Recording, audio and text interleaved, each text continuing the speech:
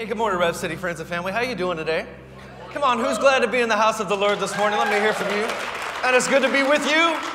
Thank you, Riley. So good to be with you. Appreciate Pastor Eddie stepping in last week, giving me a week off, brought an amazing word. As such, I haven't had a chance to tell you. I hope you had a great Thanksgiving, even if it looked a little bit different for you. Hope you were just mindful of all the ways that God's been faithful to you and through you and to us, even in the midst of some challenging seasons. Just so much to be thankful for, amen? Amen? And I am thankful for you and for this church family. And listen, this morning, if you have your Bible with you, can you turn to, let's see, where do I want you to turn? How about John chapter 16? And then just be patient. We're going to get there here in a moment. Lots of scripture in today's message as I begin a mini-series for the Christmas season called The Perfect Gift. And you know, this is a season where if you watch television or you're on Facebook or whatever, you're going to see all kinds of advertisements saying that their product makes the perfect gift. This adult-size onesie makes the perfect gift. Listen, right now, the PlayStation 5 is the perfect gift for a huge segment of our population, right? If you have a PlayStation 5, I will pay you a $200 premium for your PlayStation 5 because I know there's a place where I can sell it for $400 more. The perfect gift. Our product is the perfect gift. And listen, I want to encourage you this morning that your Heavenly Father is the best gift giver of all time. And that he knows. I did some research, and what I found was that they've actually done some studies about what makes the perfect gift. If you go Google it, you can find it for yourself. And one of the studies that I found says this, that the perfect gift is something that someone needs or wants, but is unable or unwilling to purchase for themselves.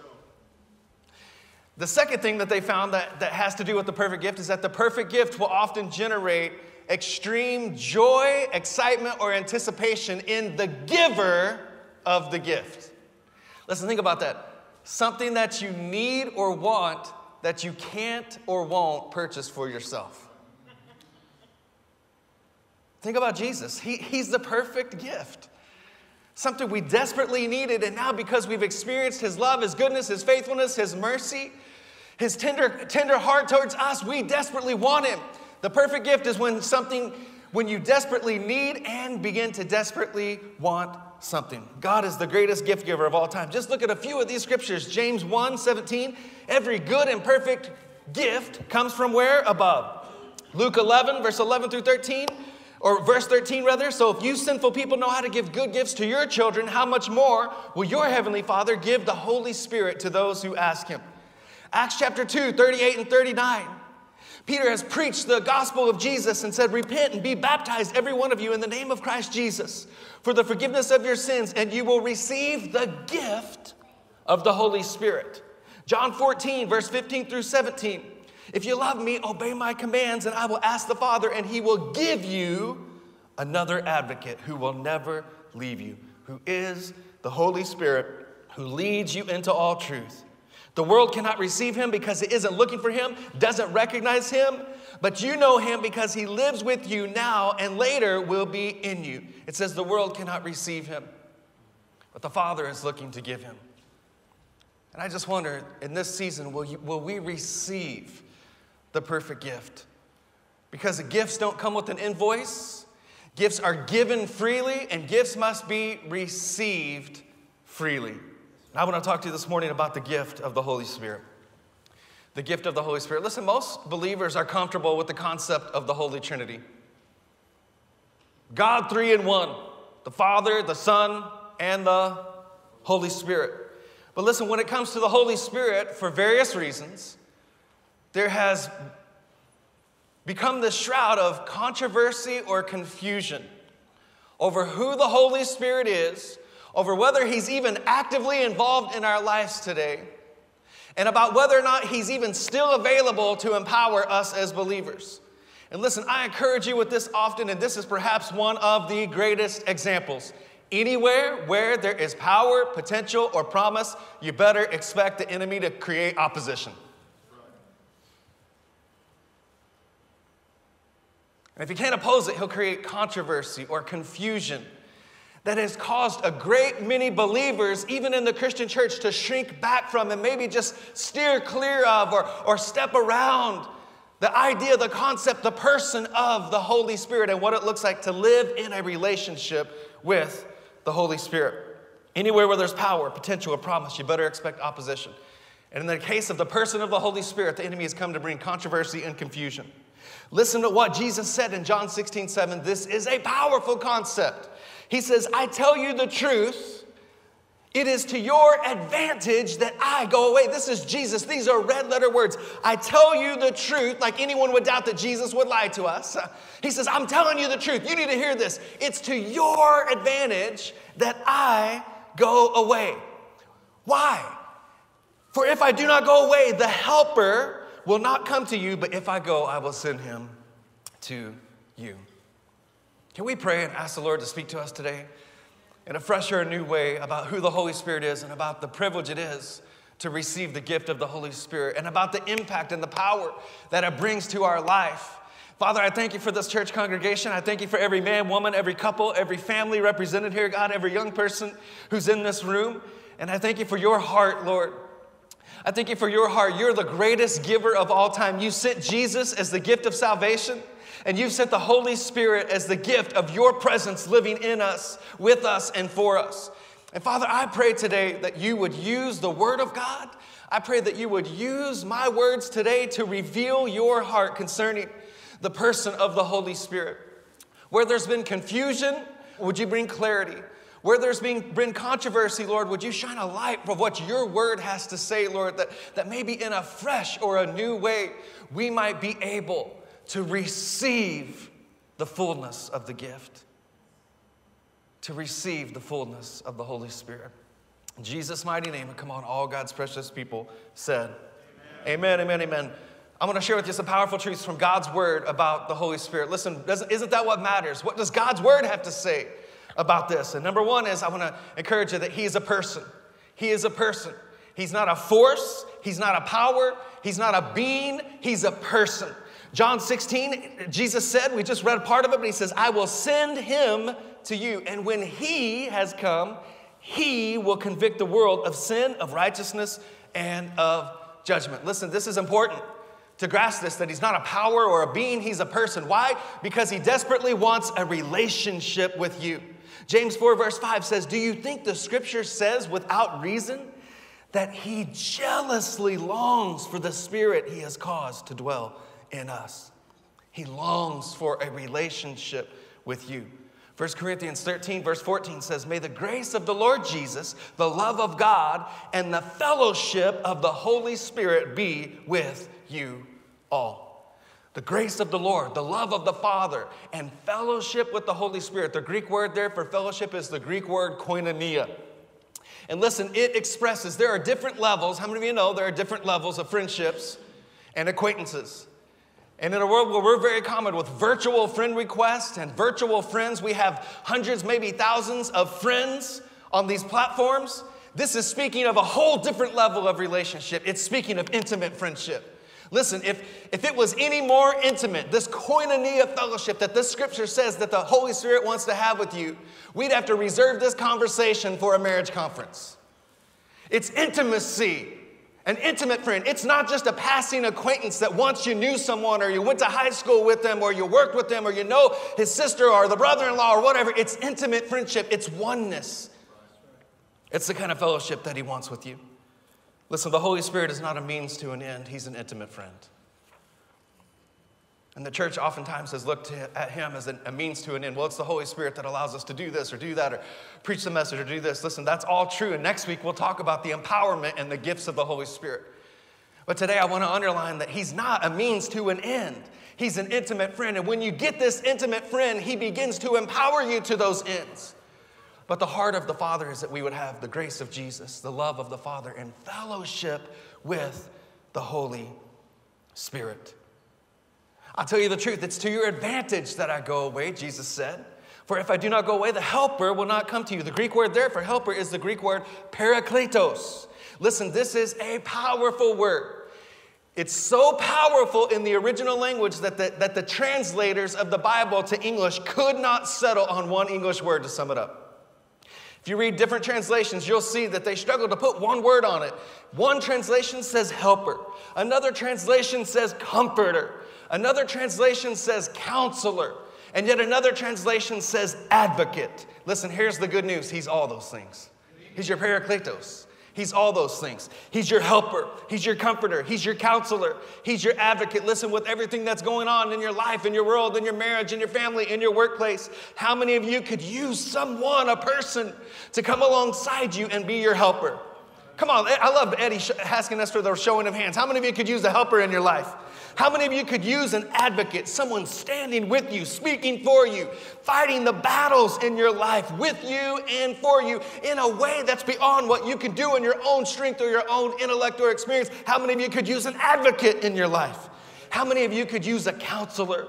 Someone to give you insight and wisdom and direction. And listen, beyond our earthly insight or wisdom, heaven's own insight, wisdom, or direction. How many of you could use a counselor in your life? How many of you could use a comforter? A comforter in the hard days, in the difficult moments, in the unforeseen circumstances, the dark days of life. Someone who would never leave you or forsake you as you're walking through those things. How many of you could use a comforter in life? He's all those things. That's who the Holy Spirit is. That's who He is. He's not a being or a force or a power. He's a person. And He's fully God. He's not a sub-God. He's not a minor God. He's fully God. And He desires a relationship with you. That's why Jesus said, it's to your advantage that I go away. Can you just grasp that? Think about all the things that Jesus had done in the lives of His disciples, and then wrap your head around that statement. He had paid their taxes with a gold coin out of the mouth of a fish. He had fed the masses with a couple of loaves and fish, and He had done all kinds of miracles. They had seen it, they had heard it, they had witnessed it, they had felt it, they had experienced it. And this same Jesus who did all those things, and the Bible says that if all the things that Jesus did were written down, the books of the world could not contain them. That Jesus is saying, it's to your advantage that I go away, that you might know the Holy Spirit. The one who is currently with you, but one day will be in you.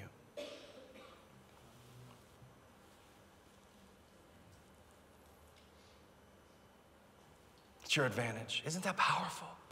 I mean, can you just grasp how critically important it is to break through the confusion or the controversy and really understand that God wants every one of us as believers? I mean, I'm talking to you, man of God. I'm talking to you, woman of God. In spite of where you've been or where you've come from or what you're going through today, the Holy Spirit is for you. He wants a relationship with you. Number 3, the Holy Spirit is one of several distinct baptisms that we see all throughout God's Word. And listen, some people teach and believe that if they believe in Jesus, if they have Jesus, they don't need the Holy Spirit. Some people teach and believe that if they've received Jesus, they've received already the fullness of the Holy Spirit. But look what God's Word says, Acts chapter 8, verse 14 through 16. When the apostles in Jerusalem heard that the people of Samaria had accepted God's message, they sent Peter and John there. And as soon as they arrived, they prayed for these new believers to receive the Holy Spirit. Catch this, because the Holy Spirit had not yet come upon any of them. They had only been baptized in the name of the Lord Jesus. There's a subsequent baptism. Listen, I'm not trying to create doubt or confusion. In fact, I'm looking to bring clarity, conviction, and confidence that you have the Holy Spirit. By the end of this service, every one of you, if there's any doubt, if there's any confusion, there's going to be an opportunity for you for once and for all through the preaching of God's Word and clarity that it brings to say, I receive the fullness of the Holy Spirit. I receive Him by faith. I appreciate and welcome Him into my life to be this Parakletos, to be my comforter, counselor, helper, advocate, and my friend. It's a separate, distinct baptism. Acts chapter 2, Peter has boldly preached the message about Jesus, who came from the Father, who lived a perfect, blameless life, who offered up his life, who was crucified a gruesome death, who went to the grave, who rose again into eternal resurrected life. He's preached that message, and the Word of God says in Acts 2 that the hearts of the people who heard the message, they were cut to the heart. And watch what they said. When they had heard this, they were cut to the heart. They said to Peter and the rest of the apostles, "Men and brethren, what shall we do in response to the hearing about this glorious grace?" And Peter said to them, "Repent, and every one of you be baptized in the name of the Lord Jesus for the remission of sins, and you shall receive the gift of the Holy Spirit. For the promise is to you and to your children," and get this, "to all who are far off, as many as the Lord our God will call." That's talking about you and me. And those who are yet to come to know the Lord Jesus. This gift is for you. This gift is for me.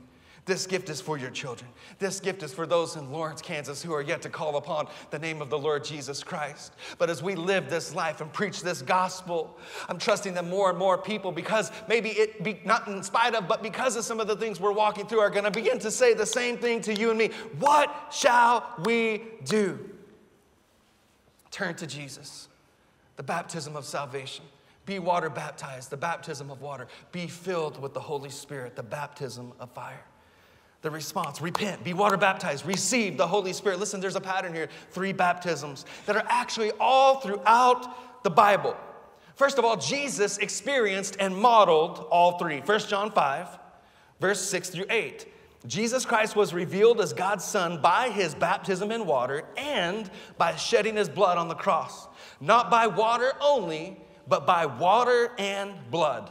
And the Spirit, who is truth, confirms it with his testimony. So we have these 3 witnesses: the Spirit, somebody say the Spirit, the water, say the water, and the blood, say the blood. And all 3 agree. Listen, on the cross, just think about it. These 3 baptisms, the Spirit, the water, and the blood. On the cross, the blood of Jesus obviously flowed down. Do you remember what happened when they pierced his side? The blood and the water flowed down. And do you remember what Jesus did in his dying moment? It says, with a loud cry, he breathed his last. The Spirit, the water, and the blood. And all 3 testify, and all 3 agree. When Jesus breathed his last, Mark 15, verse 38, with a loud cry. Watch what 38, or verse, that was verse 37. Watch what 38 says. The curtain of the temple, as he breathed his last, was torn in 2 from top to bottom. 39, when the centurion who stood in front of Jesus saw how he died, the Spirit, the water, and the blood flowing down, he said, surely this man was the Son of God. Isn't it powerful to be reminded about this? And listen, it's not just in the New Testament, all throughout the Bible. And listen, the Old Testament, 1 Corinthians 10 says, was written for our instruction. And watch what 1 Corinthians 10, 1 and 2 says. I do not want you to be ignorant of the fact, brothers and sisters, that our ancestors in the faith were all under the cloud and passed through the sea. Catch this, verse 2. They were baptized into Moses in the cloud and in the sea. Moses, who is a type of Christ. A deliverer, a savior. Listen, he wasn't Christ, but he is a type, a foreshadowing of Christ. He was the one who heard the instruction and encouraged the people of God to use the blood of the Passover lamb that when it was painted upon that doorpost, dripped down in the shape of a cross. He was the one who was used as a deliverer. It says they were baptized in Moses. They were baptized in the cloud. And they were baptized in the sea. Through the sea, a prophetic picture of baptism. Prophetic picture of baptism. All the things in your life, all the things in your past washed away, all the things that are chasing you, trying to bring you back to the place of captivity, washed away by the waters of God. And in the cloud, which represents the Holy Spirit. Exodus 13:21 says, the Lord went ahead of them. He guided them during the day with a pillar of cloud. He provided light at night with a pillar of fire. This allowed them to travel by day or by night. And the Holy Spirit, according to the Word of God, is the giver and the bringer, the revealer of truth. He shows you the way in the day or in the night. When things get dark, when you can't find your way, the Holy Spirit is the one who is leading you and drawing you forward towards the purposes and the plans of God. They were baptized in Moses. They were baptized in the sea. They were baptized in the cloud. We see this in the tabernacle of God, the plans and the preparations and the order, the construction of the tabernacle of God. These three baptisms were present. Exodus chapter 40, check this out, 6-9. Now this is a little deep, but I think you'll catch it. Catch this. This is powerful. Then you shall set, these are the instructions for how to set up the tabernacle of God, which was the place where the people, the priest of God, would go in and encounter the presence of God. Catch this and keep in mind these three baptisms: the blood, the water, and the Spirit.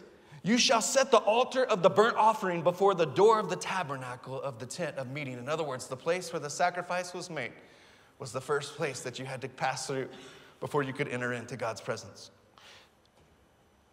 Secondly, verse 7, you shall set the laver, which was a basin filled with water that was set aside for ceremonial washing, between the tabernacle of meeting and the altar. So catch this, just picture this with your mind. There's an altar of sacrifice. Next, there's a basin of water for ceremonial cleansing. Verse 8, you shall set up the court all around and hang up the screen at the court gate. And you shall take the anointing oil and anoint the tabernacle and all that is in it. And you shall hallow it and all of its utensils, and it shall be holy. The anointing oil, which represents the Holy Spirit of God. The sacrifice. I mean, isn't this powerful to just see God's prophetic picture of these baptisms all throughout God's word?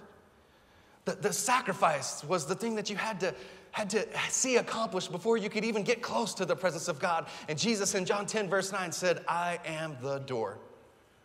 Now you don't come to me through the ritual sacrifice, the shedding of blood. You come to the Father through my shed blood once and for all. Come on, that's good news.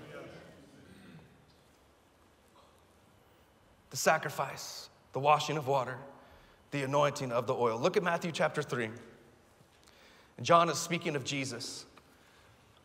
John is speaking of Jesus. John the Baptist is speaking of Jesus, and he says, I baptize with water those who repent of their sins and turn to God, but someone is coming soon who is greater than I am. So much greater, I'm not even worthy even to be his slave or carry his sandals. And watch what he says of Jesus. He will baptize you, that's us, with the Holy Spirit and with fire. And in Acts chapter 2, we see it fulfilled. The people of God gathered together on the day of Pentecost, which Pentecost, by the way, is a word that means 50, and this is 50 days after the resurrection of Jesus. And this is and Moses received the 10 Commandments from God 50 days after the Passover lamb. It's just amazing when you see how God has put all these things together all throughout the word. And that's the day that we pick up the story in Acts chapter 2, where it says when the day of Pentecost came, 50 days after the cross, they were all together in one place. And listen, can I just tell you, don't miss that part of the passage. They were together and in one place. Don't miss that they were gathered together in unity. Psalm 133 says how good and how pleasant it is when God's people live together in unity. In spite of our differences, the way we see this or that or the other, when God's people gather together in unity under the name of Jesus, watch what Psalm 133 says. It is like precious oil poured on the head, running down the beard, running down on Aaron's beard. It's like the anointing of the Holy Spirit. So they were gathered together all in one place. And other translations say all in one accord. And suddenly a sound like the blowing of a violent wind, other translations say rushing wind, came from heaven and filled the whole house where they were sitting. And they saw what seemed to be tongues of fire that separated and came to rest upon each one of them. All of them were filled with the Holy Spirit and began to speak in other tongues as the Spirit enabled them. What a powerful scene. A rushing wind and tongues of fire resting upon them. John said, there's one coming.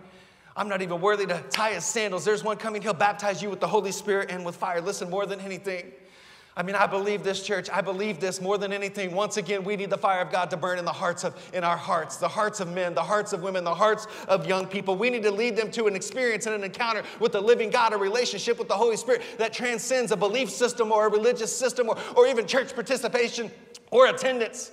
We need the fire of God to once again burn in our hearts. And perhaps maybe there once in your life was a flame, and today's the day that the Spirit of God comes to breathe upon that flame, to stoke the fires of your heart and cause the fire of the Holy Spirit to burn for Jesus in a fresh or a new way once again in your life. And I believe that the church at large has largely become like the church in Revelation 3.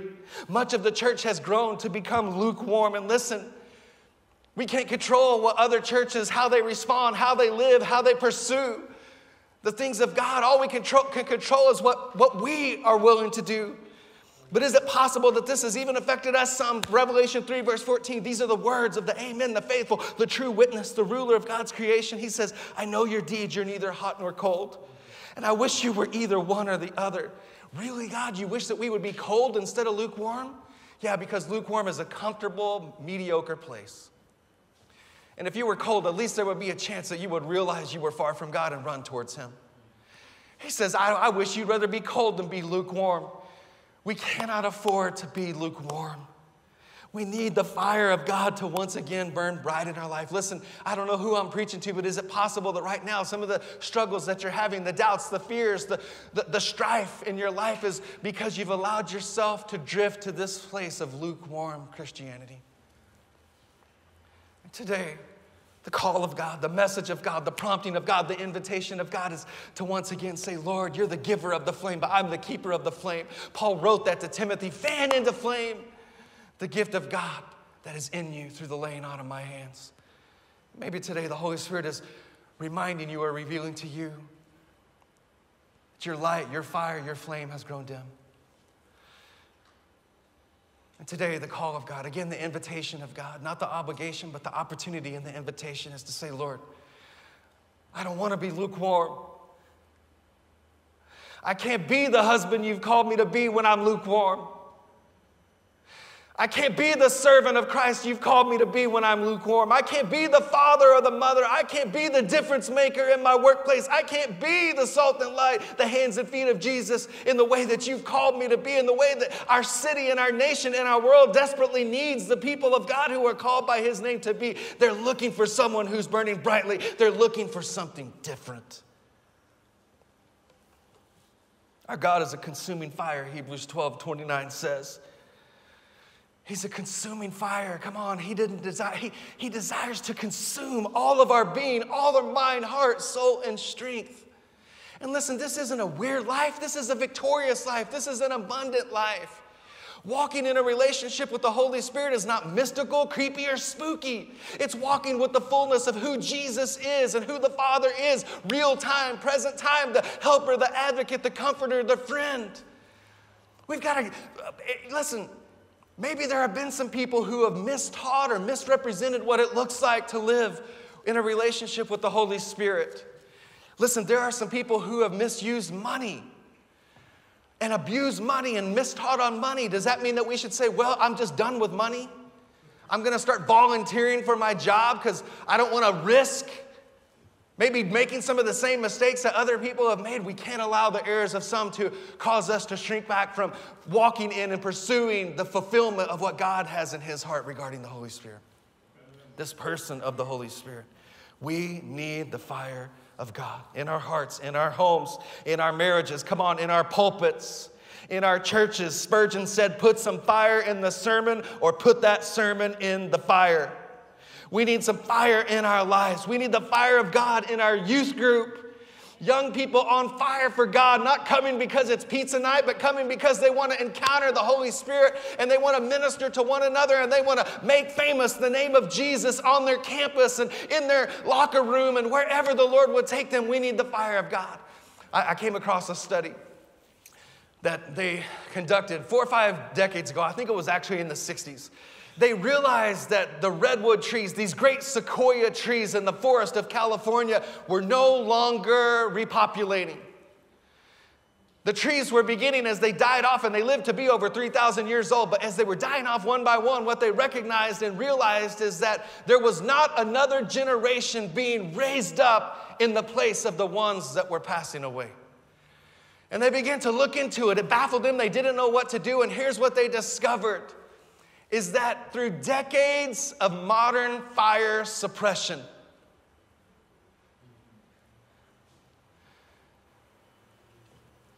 we thought we were doing them a favor. We were suppressing the fire, but what they realized is that the fire was needed for the seeds of this mighty tree to find its way into the ground, to take root and to spring to life and begin to birth a new generation of mighty trees. Listen, is it possible that out of a desire to be seeker-friendly or not to step on anyone's toes, we've suppressed the fire of God, and it's leading us to the place where there might not be another generation to stand into the place of people, many, many mighty men and women of God who once were fire-breathing, spirit-filled evangelists and apostles and prophets to the nations.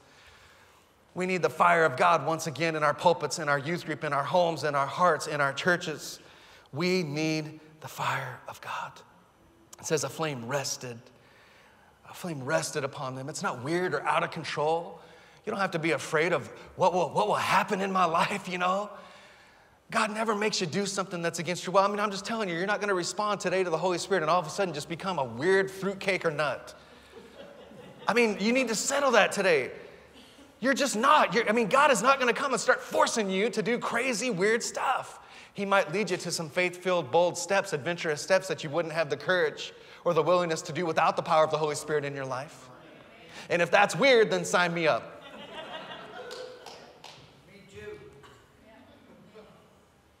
It rests upon them.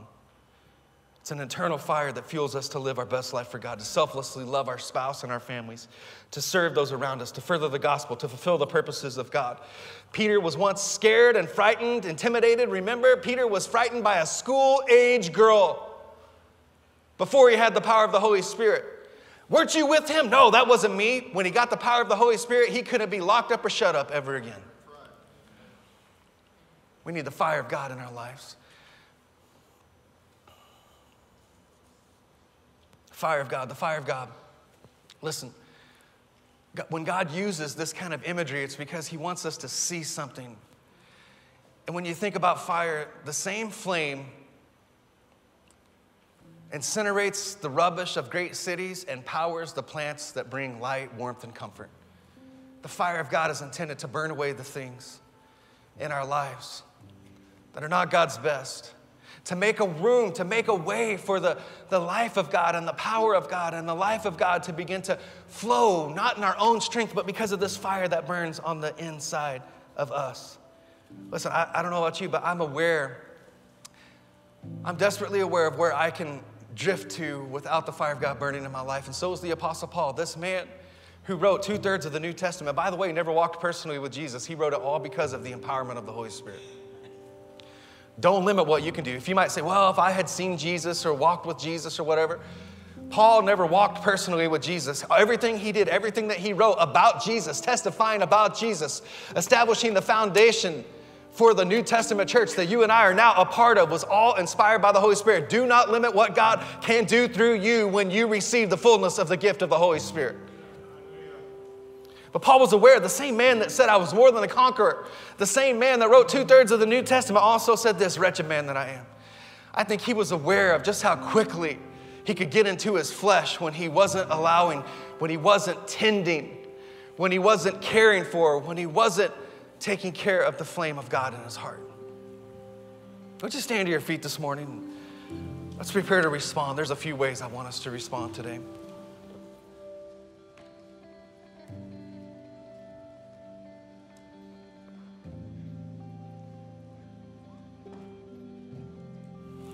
In a moment, I'm going to give us all the space and the opportunity to, by faith, from our hearts and maybe with the lifting of our holy hands, a posture of surrender, a posture of receiving. Because the Bible says that if you know how to give gifts, how much more will your Father freely give those who ask for the Holy Spirit? I mean, he's not holding back. He's not waiting for you to get your life right before he's willing to give you the Holy Spirit. The Holy Spirit is what comes into your life and begins to help you. He's the convictor of sin. He leads you into all truth. To begin to just call out, just say, Lord, I receive the gift. I'm sorry for maybe the ways where I've taken that gift, the most amazing, the perfect gift, and maybe I've put it on a shelf. Maybe I've put him on a shelf. Maybe I've put him in my closet. Maybe I buried him in the basement.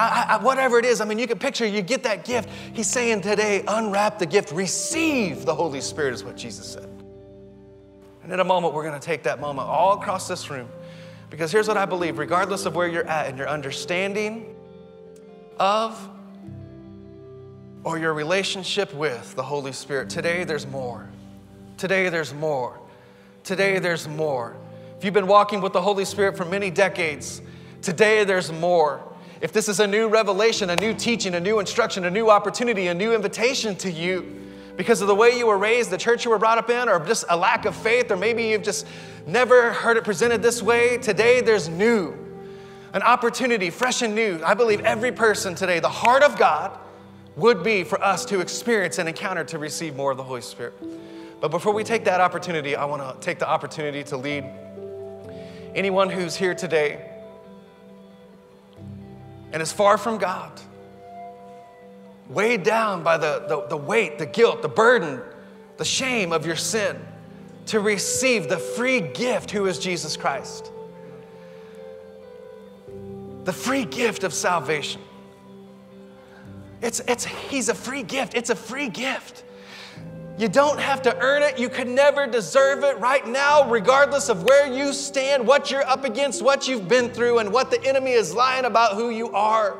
Right now, today, in this moment, I believe if you're here and you're far from God, maybe you've drifted from Him. You grew up in the church. You've drifted. Life's happened. Busyness has happened. Family and all, maybe even good things have happened, and you've drifted from a relationship with Jesus. Or maybe you've never given your life to Jesus and experienced what it feels like to have that weight of that sin and that guilt and that shame lifted off of you in a way you could never do in your own strength. Listen, if that's you or you're anywhere in between, we believe you're here, not by accident.